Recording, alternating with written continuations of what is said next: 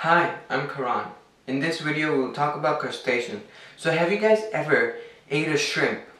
Well, if you have, if you haven't, you might have some idea of what crustacean basically looks like. But this is a large group of arthropods and it's surprisingly diverse. So shrimps and lobsters are crustaceans, but so are tiny brain shrimp, or better known as sea monkeys, are also crustacean, but it's a different group. So let's go ahead and move on to the video to learn more about crustaceans. Okay, so what are crustaceans? Well, crustaceans are basically a group of arthropods that have two distinct sections, a hard exoskeleton. Let me just write it down. So crustaceans are basically a group of arthropods that have two distinct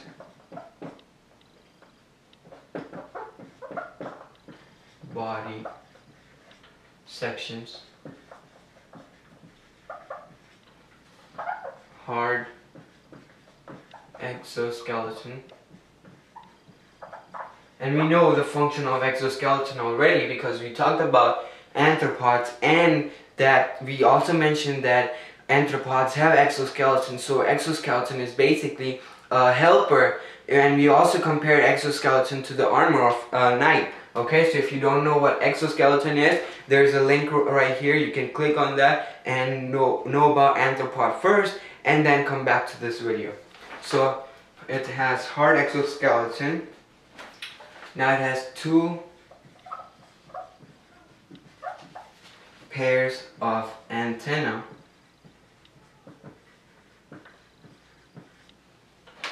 and then one pair of appendix. Okay, and this is per segment.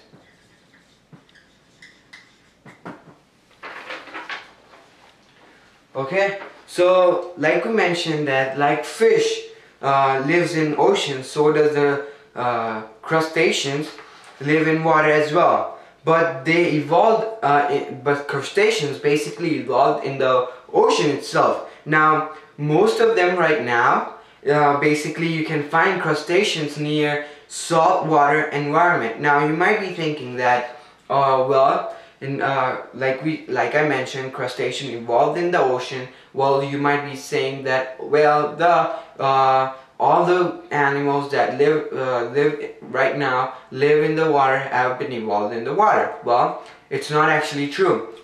Not all freshwater species that live right now in the water not all of them evolved in the ocean. Well, some of them, and those some of them evolved to survive on land, and then they moved on to the ocean, and that's how they went there. But before, they actually evolved on the land. Now what we are going to do is talk about its anatomy and its part and structures. So now, as we know that as every animal you see, even the dogs, they come in different species. Or when we say species, we mean breeds. Some are tall, some are big, some look different. Okay, so there might be differences in crustaceans. So because crustaceans come in different shape and sizes, they are vital to stability of aquatic ecosystem. So when they're living inside the ocean, they make vital to stabilize the aquatic ecosystem. So let's go ahead and move on to the video in which we will talk about its anatomy and its features that crustaceans have. So here's crustaceans. Okay, so some species such as the violet spotted reef lobster right here, as shown in this figure, are predator of marine fish and worms. So while others scavenge dead animals and plants, most importantly, crustaceans are a significant food source for larger animals, right? So large crustaceans such as the shrimp, the particular type of lobster right here, and also crabs are primary food sources for fish, birds, seal, and even humans, because after all, humans eat crustacean animals as well. But there are also numerous species of microscopic crustacean, such as krill and copepods, which are very small as adult, but they are so abundant that they can constitute as important food source for fish, whales, and many species of filter-feeding crustaceans. So as you guys can see, this is a crustacean body, and this is a particular type of crustacean. So crustacean bodies are basically made up of two distinct body sections, a clusterothorax and an abdominal. So a clusterothorax is a region of an organism in which the head and the trunk region are combined into one long section. The abdomen refers to a rear portion of the organism over here. So the clusterothorax is covered by a shield-like section of cuttle called carapace. Now, what is a carapace?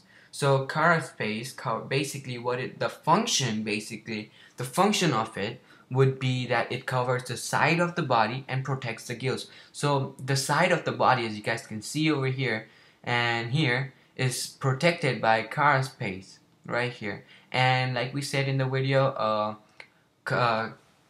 crustacean has two antennas.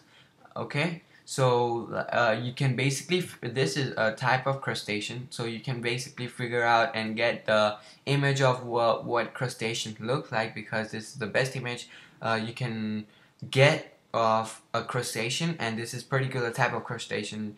So the largest crustacean have a cuttle layer with calcium deposits that make up the carapace hard shell. So this is the reason, because the calcium deposits over here, it makes it even harder and harder each time. So the shield that is, so it can protect the whole interior body, so it doesn't get hurt. So like we said, what is a carapace? Carapace. Well, it basically covers the side of the bodies, as we said, and the main function of it is that it protects the gills by which the crustaceans can breathe.